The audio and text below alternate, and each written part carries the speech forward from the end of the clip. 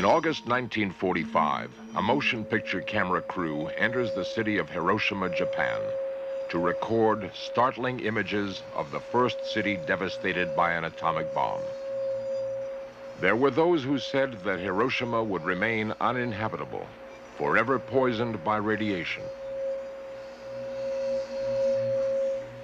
and that those who were exposed to the bomb would all be dead within 3 years.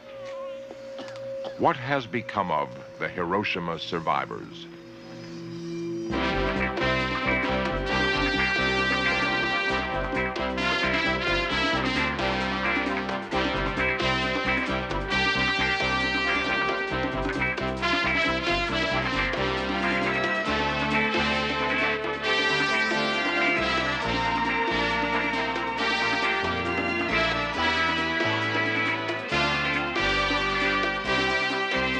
This series presents information based in part on theory and conjecture.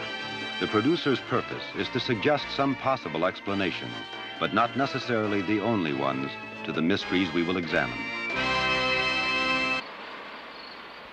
On July 16, 1945, a signal flare illuminates the barren New Mexico desert as scientists anxiously await the detonation of the world's first atomic weapon.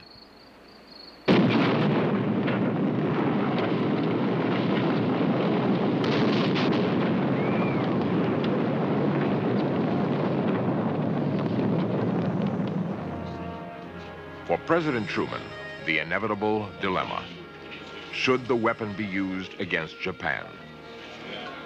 Believing that it will bring a speedy end to World War II and the savings of millions of lives, the president issues the order: drop the bomb.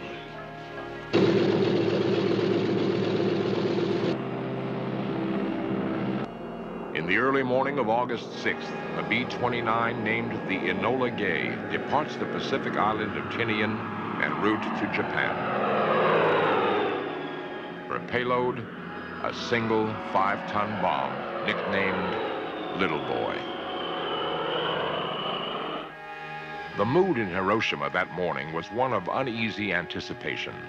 While other Japanese cities were being leveled by American bombers, Hiroshima remained unchanged, and no one in Japan could understand why. Some thought Hiroshima was being spared because it was too beautiful to bomb. They thought the Americans were saving it to build villas there. Others speculated that a relative of President Truman's, perhaps even his mother, was living in the city, and that's why the city was being spared. Yet there were those who foresaw the real reason. Hiroshima was being reserved for a special, highly destructive weapon. Many survivors remember seeing the B-29 over Hiroshima that morning, but paid it little heed.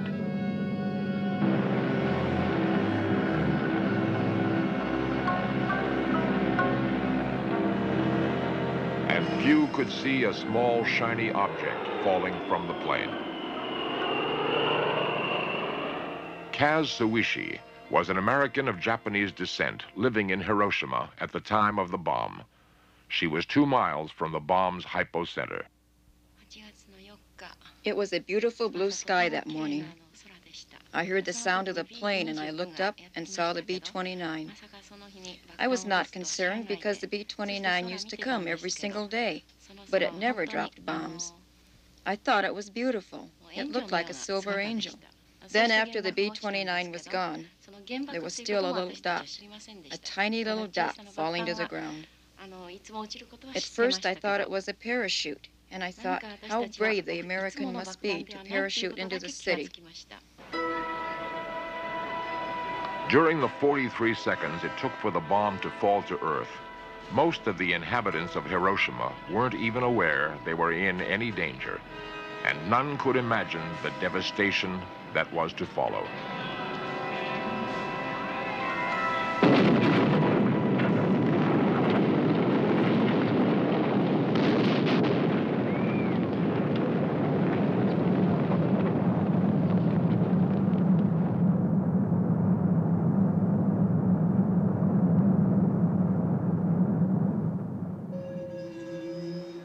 In an instant, the city of Hiroshima, Japan, was obliterated. metal fused with stone, sand turned to glass. It was as if the sun had come in contact with the earth. Every structure within a 2-mile radius of the bomb's hypocenter was destroyed.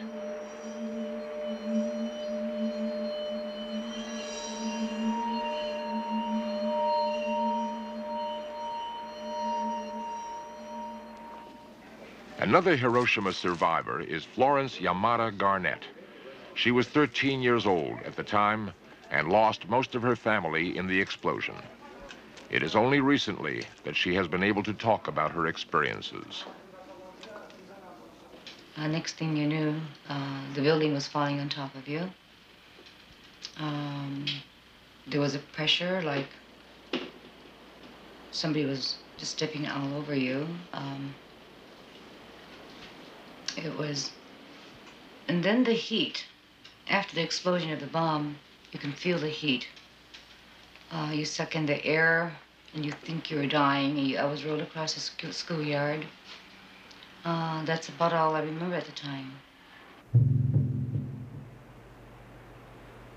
The temperature near the center of the blast was so great, human beings literally evaporated, leaving behind, in some cases, nothing but their shadows etched into stone and concrete.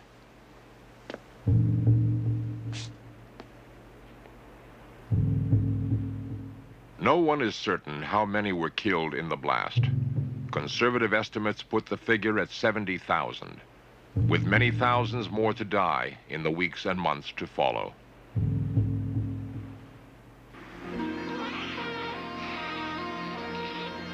Within days, medical personnel attempt to treat the tens of thousands of seriously injured.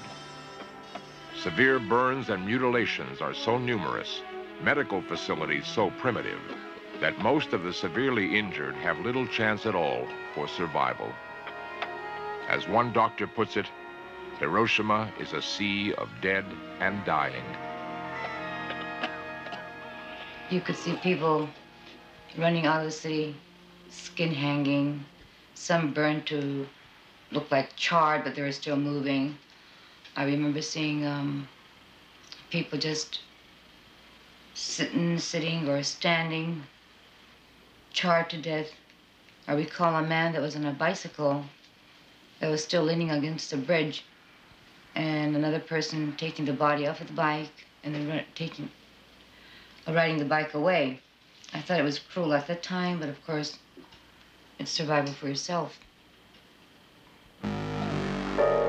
As horrible as their experiences have been, many of the survivors are soon to learn more terror is to confront them. Within days and weeks, the survivors begin to notice in themselves a strange, insidious form of illness. The survivors attribute the symptoms to A-bomb disease. They are actually the effects of acute atomic radiation, never experienced before.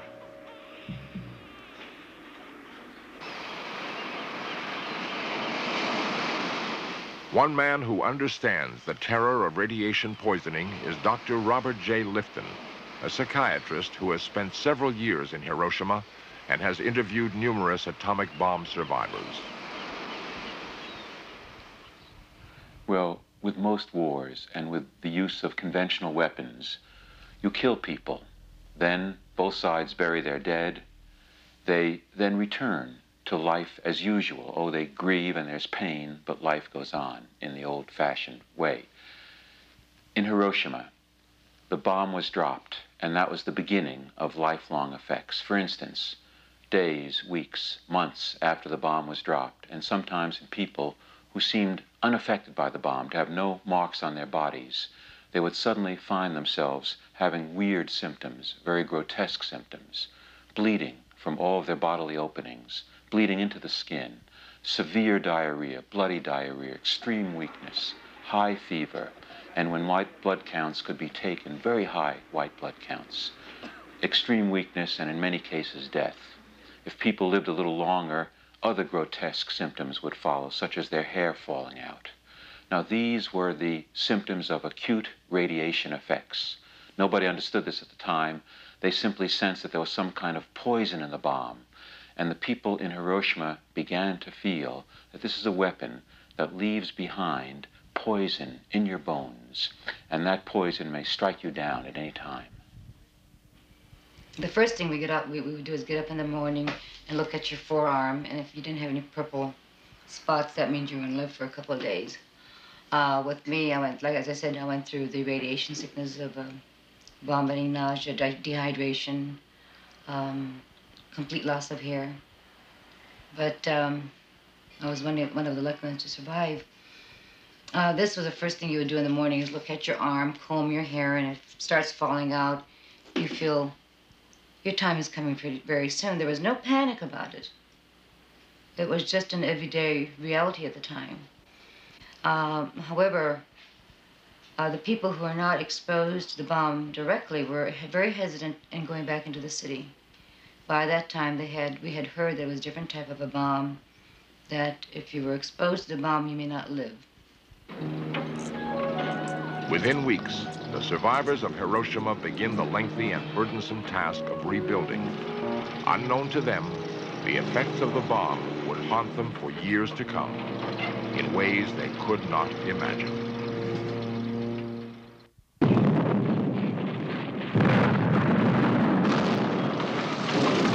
When an atomic bomb explodes, it produces heat, light, and blast effects. In addition, there is the emission of invisible rays of atomic matter that bombard everything within the blast area. These invisible rays, referred to as radiation, have the capability of penetrating the human body. In small doses, certain types of radiation, like that used frequently in medical diagnosis, is believed to be harmless. But in massive amounts, like that experienced at Hiroshima, the results can be deadly. Penetrating the human body, radiation strikes deep within the cells our bodies are made of. When a damaged cell reproduces itself, instead of dividing to produce a new healthy cell, it manufactures an identically damaged cell. This type of growth, which frequently takes years to surface, leads to the disease we call cancer. Scientists had been aware of the harmful effects of radiation for some time and wanted to determine how much of it had been received in Hiroshima. Human bone fragments, one of the materials that best retains radiation, were collected at various locations in the city for analysis later. The early findings revealed that a large amount of highly toxic beta and gamma radiation had been dispersed throughout the city at the time of the explosion. What effect this would have on the Hiroshima survivors was still unknown.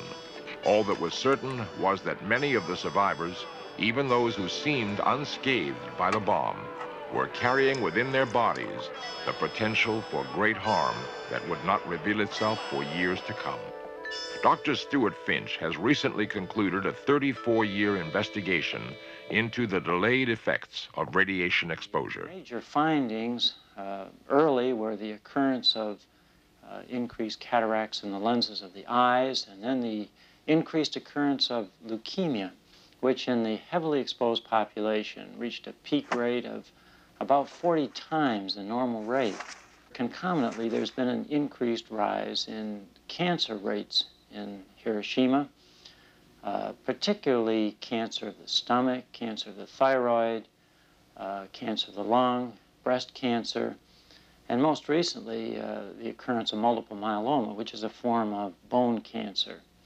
I think it is safe to say that there has been a definite relationship established between the occurrence of exposure in these survivors and the occurrence of cancer. The effects of radiation can remain hidden for generations. When sex cells are radiated, the victims may remain in perfect health, but pass on genetic damage to their offspring. When hundreds of exposed women who were pregnant at the time of the explosion gave birth to defective children, it created widespread fears of permanent genetic damage. But the damage suffered by children in the womb was the result of direct exposure to radiation, not genetic inheritance. Nonetheless, fears of genetic damage continued for years until Hiroshima had been rebuilt and thousands of healthy children were born to Hiroshima survivors. Today, most authorities conclude that the genetic threat from radiation in Hiroshima is much smaller than previously believed. One man who thinks differently is Dr. Gerald Hirsch of the Wadsworth Medical Center in Los Angeles. The most recent studies indicate little or few long-term genetic effects for radiation. One recent study indicated that only one child out of 12,000 children of radiation-exposed Japanese had a mutation. However, several years ago, we developed a test that we thought would pick up a majority of mutations. The test uses just an ounce of blood and involves the purification of the oxygen-carrying protein of red cells. Many of the radiation-exposed people had an abnormal value in this test. These data indicate that the mutation rate for radiation may be much higher than we previously thought, perhaps as much as 1,000 times higher. If Dr. Hirsch's findings are correct, it would mean that seemingly healthy children could be carrying genetic damage that might not reveal itself for generations. We're not sure, though, how many of the mutations measured by this test will have bad effects in future generations. A single bomb devastated a city and left its survivors with lifelong suffering. How deep are the scars of Hiroshima? Nuclear weapons are radically different from ordinary bombs. If you compare, for instance, the destruction of Tokyo to that of Hiroshima and Nagasaki, well, Tokyo was completely destroyed. More people were killed in Tokyo than were killed in Hiroshima or Nagasaki. But it took thousands of bombs, over hours of saturation bombing to do that to Tokyo. In Hiroshima, a single bomb dropped from a single plane destroyed an entire city. Now that created in survivors in Hiroshima the sense of a sudden and absolute shift from normal existence to an overwhelming encounter with death. They suddenly found themselves in the midst of a sea of dead and dying, and they walked about in a daze, like people in a dream, as they described it, not really knowing whether they were dead or alive. Now, one imagines that in the midst of disaster, people are panic-stricken, running around, screaming. That's not the way it was in Hiroshima. Rather, they walked around quietly, as in a silent movie, very muted, very still. And when you see the films of those early days, that's the kind of faces that you see. That's also psychic numbing. Their minds are shut down, they're muted. It's a defense against ordinary or normal degrees of feeling, because one simply couldn't permit oneself ordinary forms of feeling and suffering, ordinary psychological pain, to those influences and still remain sane. The psychological pain suffered in Hiroshima still exists today. I guess it was about 10 years ago when I had a fire in the house. There was a time when, at that time, I couldn't separate Hiroshima and present. And that was, as weird as it sounds, it was very true. I became very hysterical, which I wasn't hysterical during the Hiroshima fire. I could not separate Hiroshima and present. I had to stay off of work for about a month. And the doctors did not know what to do with me. I didn't realize that it was a common, would you call it neurosis or whatever it was that happened. We're finding about more of those things now. Hundreds of Hiroshima survivors now live in the United States, in areas like Little Tokyo in Los Angeles. Most do not want to be identified. They feel a sense of shame and embarrassment in being a survivor. It has been through the efforts of people like Paul Tsunishi of the Japanese-American League that the plight of the Hiroshima survivor is now emerging into the open. Various Japanese groups have organized radiation seminars held in major American cities. We are bringing a program, a public forum to you today. At this one, held recently in Los Angeles, the public learns that the effects of Hiroshima are still being felt, more than 35 years after the bomb. I am a victim and a survivor of the atomic bomb. The specific problems are medical insurance, their inability to get insurance, or if they have insurance, they don't want the carriers to know it. And they're not sure what will happen if it becomes known that they are survivors of radiation from before. Additionally, there's a question of getting and maintaining jobs because they might be ostracized because of that. And there's a social stigma of being ostracized from the larger group. For Kaz Sawishi, the seminar reawakens tragic memories. The photographed images of a devastated Hiroshima will never be forgotten by those who see them.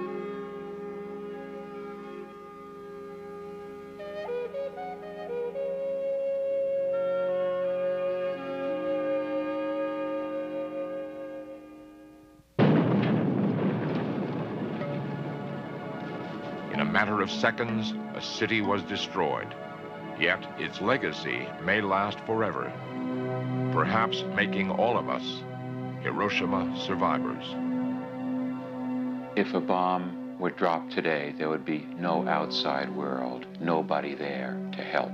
There would be no recovery.